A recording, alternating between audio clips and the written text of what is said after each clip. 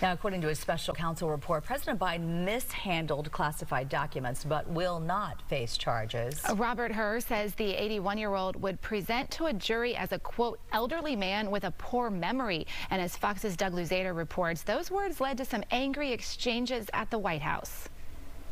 The president says he's pleased there won't be federal charges over his handling of classified documents, but he did not hold back when it came to other aspects of this report.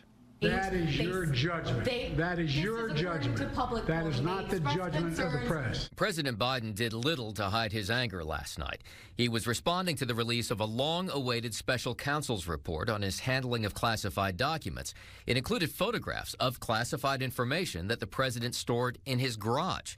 While the special counsel, Robert Hur, said the actions were willful, he decided not to pursue charges, in part because a jury, he wrote, would see Biden as a well-meaning elderly man with a poor memory, adding, in his interview with our office, Mr. Biden's memory was worse. He did not remember when he was vice president. He did not remember even within several years when his son, Beau, died. How in the hell dare he raise that? Frankly, when I was asked the question, I thought to myself, it wasn't any of their damn business. As for the documents, Biden blamed his staff. The report also draws a contrast with the documents case involving former President Trump.